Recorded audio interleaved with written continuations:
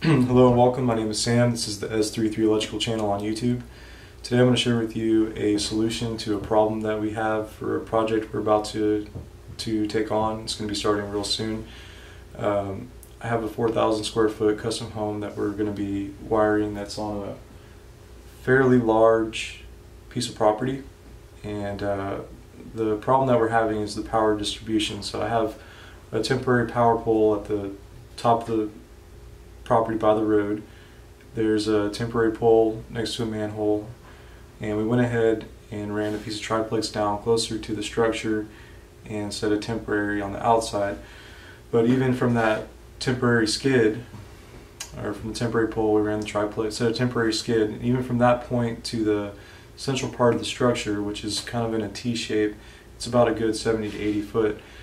And right now, currently, our extension cords are in the best shape, and I wanted to be prepared for this. So I had a piece of plywood laying around, and I had the stuff, and I got a little bit creative and came up with a hopefully a solution to the distribution, so we can have our cords to run our whole hogs and charge our batteries and all that. So this is just what I came up with. This is just kind of a unique thing that probably most people would never need or have a use for, but since we have a channel on YouTube where one of the big reasons why this channel was made was for these types of ideas, just kind of share them. But anyways, like I said, I had most of the stuff laying around, and I just kind of put it together. And I'm going to point the camera down. You might lose my face, but that's all right. You'll still be able to hear my voice, and you can kind of see what we're working with. This is a high quality piece of plywood. It was 3/4 that I just had left over from another project. And what I did essentially is I took two L boxes, we mounted them. One is daisy chained to the other with a piece of Carflex and THHN wire.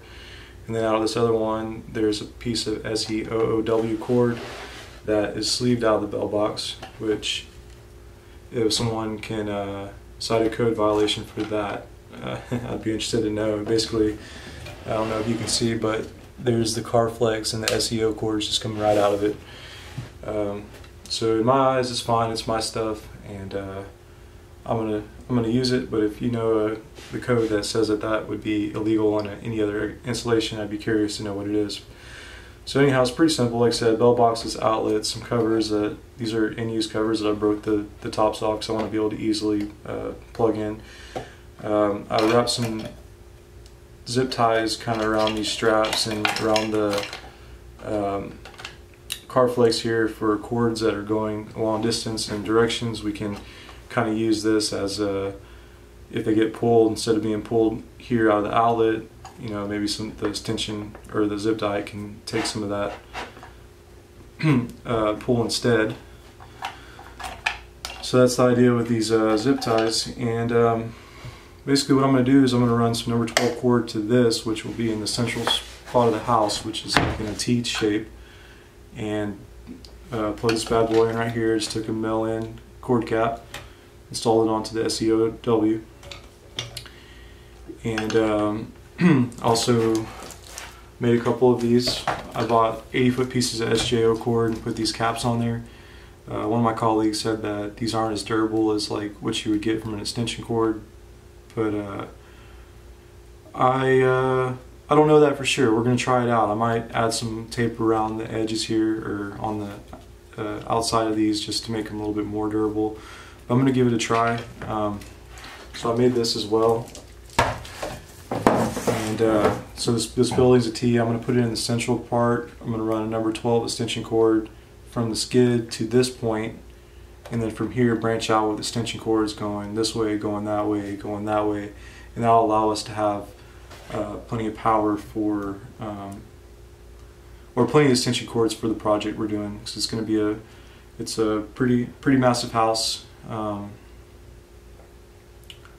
But yeah, this is what I came up with. Like I said, it's just a piece of plywood, and I took some 2-hole rigid straps here and installed them to the plywood, and that's kind of what holds the SEO cord in there, which I'll probably keep on there because I want this to be heavy. I want it to act like a a weight to keep the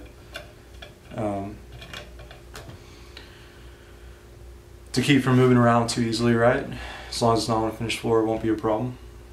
And yeah, so when we walk up to the job or on the truck, or we get to the job or take stuff off the truck, I want to have all the cords, at least my initial thought is to have all the cords kind of wrapped up or stacked on top of this. So what you essentially are doing, you're going to take this off the truck, carry it, and all your cords are going to be stacked up on top of this board. So you drop it in your central spot, and then you can take your cords off and start running them in the direction that you want it to go. So this is going to be like something that I exclusively use for residential rough-ins. It's probably not something that's going to be on the truck all the time for everyday use. It'll just be more like, okay, we're wiring a house, let's grab that board right there, and that way we have plenty of cords and it's not a problem. So that's it. That's what I came up with. Like I said, we're getting ready to wire a 4,000 square foot house. We're actually really busy right now this time of year. The spring workload is kicking in, and things are looking good for us.